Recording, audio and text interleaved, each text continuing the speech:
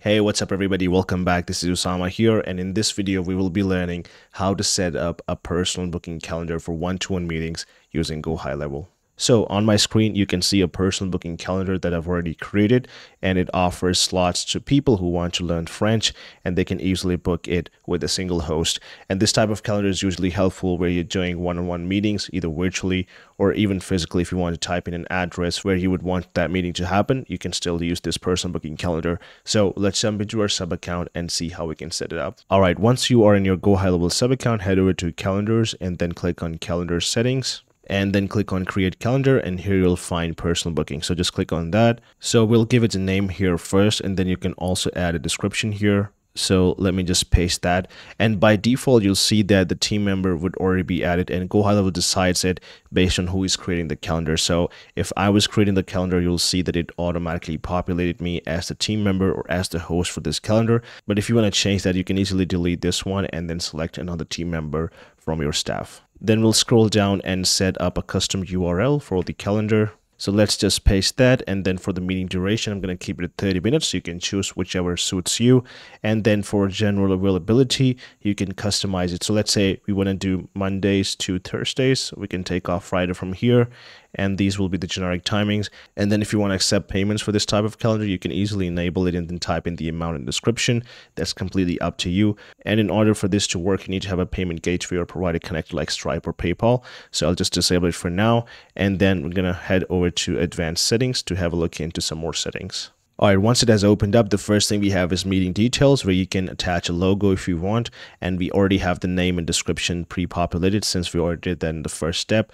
And then we have the group. So if you have a group set up or folders, you can categorize your calendars better if you want to show them under a group. Right now we're just going to skip that. And then we have the custom URL here, so you can customize it. This is already pre-filled as per the last step. And then we have the meeting invite title. Now, as you can see, it says that this is the title for the calendar event. So once somebody makes a booking, they get an option to add this meeting as a reminder to their calendar, right? So once they add that appointment to their calendar, this is the title they will see. So right now it says contact.name, so it will definitely say their name, but it would just say that. So it's always a good idea to put something here which jogs their memory as they're booking for a French lesson. So we can type in something like French class for 30 minutes or something. So this is what they will see on their calendar.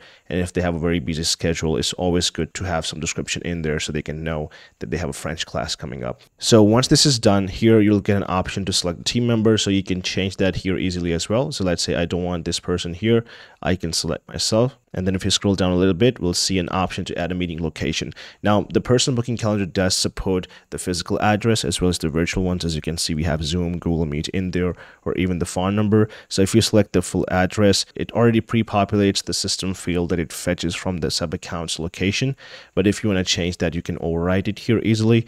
In this case, we're going to do a Google Meet or Zoom. So I have selected Zoom here. Now, this is a native integration that GoHighLevel offers with Zoom, so it will automatically generate a link and send to the customer. We can also integrate another location. So let's say somebody prefers Google Meet. What we can do is add another location. So we already have Zoom connected, and now we can also do Google Meet. So this is really cool. They can choose the one that they prefer, and then based on that, the meeting will be booked. So let's have Zoom and Google Meet both available here as our locations. And then we're going to head over to availability, which is the second step in the calendar. Now here we have general availability, so you can easily customize it based on your availability, and you can also add in custom events or add breaks if you prefer. I'm just going to remove that from here. You also have an option to add date specific hours, so if you're available on certain days outside your weekly routine, or if you're unavailable on holidays or custom days or vacations, you can easily select that by here. So let's say I want to mark myself unavailable on Wednesday. All I have to do is select that and then hit delete here, and it will make me unavailable for that specific day. And once I hit submit, now this setting is saved. And even though I have Wednesdays available, but because of the date specific hour, I'm unavailable on this date, so it will override this setting for that specific Wednesday. Now if I scroll down, we have some more options like look busy settings. So if you want to come across more busy and hide certain slots intentionally, you can enable this and hide a percentage of slots randomly. So I'm just going to take this off for now. And then we have an option for recurring meeting. Now recurring meeting only works when you do not have custom availability set up. So if I remove this, you'll see that the recurring meeting option becomes available again. So if I enable it, we can choose frequency on how many times this appointment would repeat. So if that is the case with you, you can easily enable it. Maybe because some people want to take these lessons on recurring basis. In that case, it would really make sense. So that is completely up to you. You can easily decide a frequency that best suits you. You have options like daily, weekly, or monthly. And then you can decide the number of times it should repeat, like 4 to 6. The maximum number we have is 24. So that is the limit.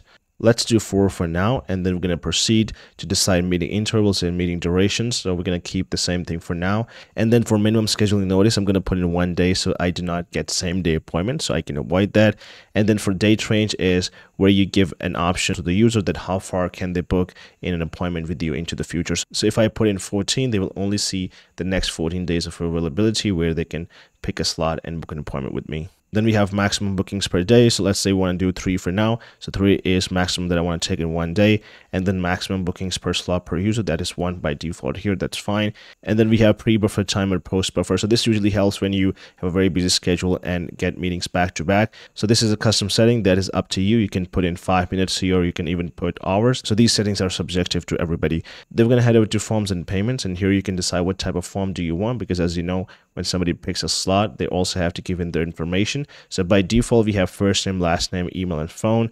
And if you want to change that out, you can create a custom form inside of GoHighLevel and then replace it easily. And then if you scroll down, we have pre-populate fields or sticky contacts. This is usually helpful if somebody already has visited your website in the past and they've given information. So if they come back again, it will automatically pre-fill the information and they won't have to type that again. And then we have the consent checkbox. If you want to enable it, you can do so. You can also disable it if you want. And then you also have an option to add guests. So in this case, this is one-on-one class. So I want to disable this option for now. And then for confirmation page, you can decide the thank you message. So if somebody books, this is the message they will see. Or if you want to do a redirect URL to a thank you page, or maybe you have an upsell, you can easily decide that here and then put in the URL and also put in the pixel ID if you're tracking it with Facebook Pixel. Then the next option we have is auto confirm new calendar meeting. So if you enable it, by default, the calendar booking will be confirmed and that is what the user will see. So if you want to disable it, you will manually have to confirm the appointments from the appointment settings. And then the last option we have is accept payments. So you cannot currently enable it because of the setting we have for recurring meetings. So if you have recurring meeting enabled, you cannot collect payments as of now. So if you want to pick one of the either, you can decide that based on your use case. Then we have notifications, additional options where you can define who gets notifications. You can enable contact or assigned user, and you can also add in additional emails separated by comments here if you want to notify somebody else in your team or company. So that will be helpful. And then we can also allow Google or Outlook calendar invitations. Then the next option we have is assign contacts to the respective team members each time an appointment is booked. So what this does is if somebody did not have an assigned contact before, and if they book a meeting, they will actually get the host as the assigned user for the contact. And once you select this, there's another option that unlocks, which is skip assigning contact if somebody already has an assigned user. So this is self-explanatory. If somebody already has an assigned user, then the above setting will not come into play. The last setting we have here is cancellation reschedule policy. So if you want to enable rescheduling or cancellation from the customer's end, you can enable this option. And then you can also decide if you want the rescheduling or cancellation option to go away. Let's say that if you want to avoid last minute reschedules or cancellations, you can do 1 hour here. So 1 hour before the meeting, the rescheduling option will go away. And then the same goes for the cancellations as well. So I'll just do that here.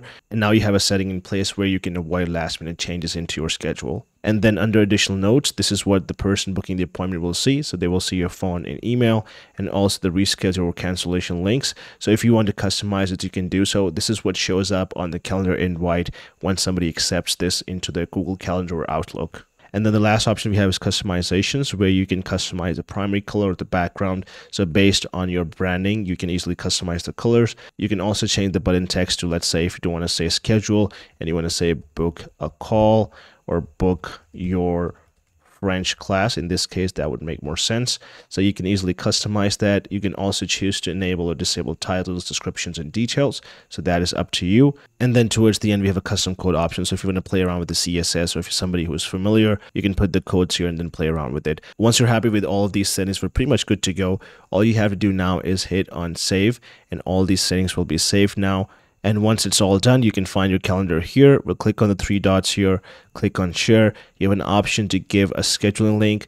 You can also do a one-time link, and then you can also embed it into your website's landing pages. So I'm just going to open the scheduling link for now. So let's go ahead and open it. All right, so here you can see the personal booking calendar in action here. So the first thing that you'll notice is that there's not a lot of slots available initially, and that is because we have a few settings dialed in. Number one, we're skipping 1 day here because we have a 1 day minimum scheduling notice, and then we only allow the next 14 days to be available. So counting all the days from here, and the 14th day will be on Monday, so it's only going to give us the availability within the 14 days, which will be these days that we're left with here. So if I select a date here, let's say the 17th here, then select a time, and then I'll enter in my contact information, and now you'll see we have a preferred location option. And as you saw that we connected 2 locations for this account, the cool part is that now we get an option to choose our preferred locations. If I select Zoom and book the meeting, that would be the location for this meeting. But if I prefer Google Meet, or that is the option I have, I can select that one, then click on this consent box right here, and then book the meeting. And you can see it says book your French class here as we customize the text.